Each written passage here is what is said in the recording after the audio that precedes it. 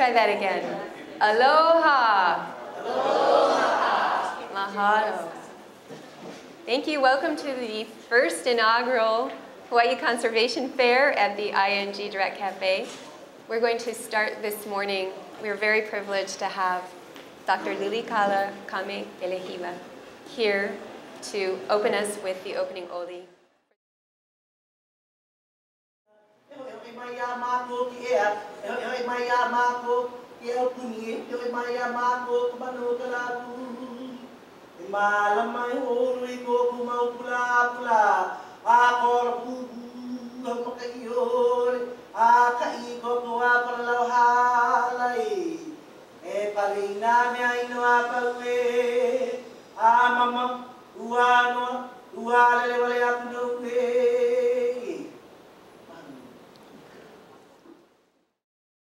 Ano ai me ke aloha kauko e na hulu manulike ole. Greetings with aloha among all of us, birds of many feathers. Respect for nature, universal human rights, and a culture of peace. These are the kinds of values we have in common throughout the world, and these values can be embodied in a single word, aloha.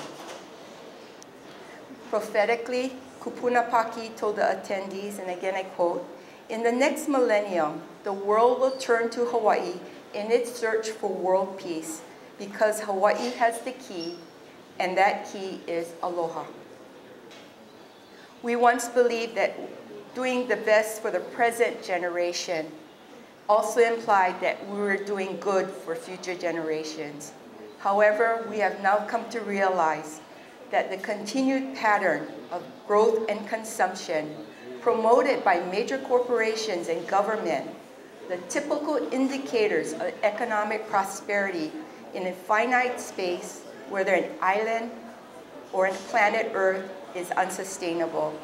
So we now need to ask ourselves, where do we want to go as a global community?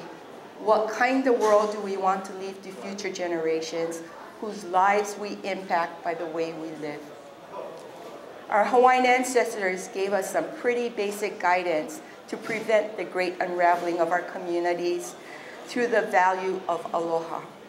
And I'm hopeful that the message left by Kupuna Paki back in 1970 in recognizing aloha is the foundation of any worthy effort will be fulfilled by living and applying these principles, which are so much of a part of our Hawaii DNA. And I'm so glad that Lilikala mentioned that. Kuleana, aloha aina, malama pono, and aloha ke kahi I ke kahi.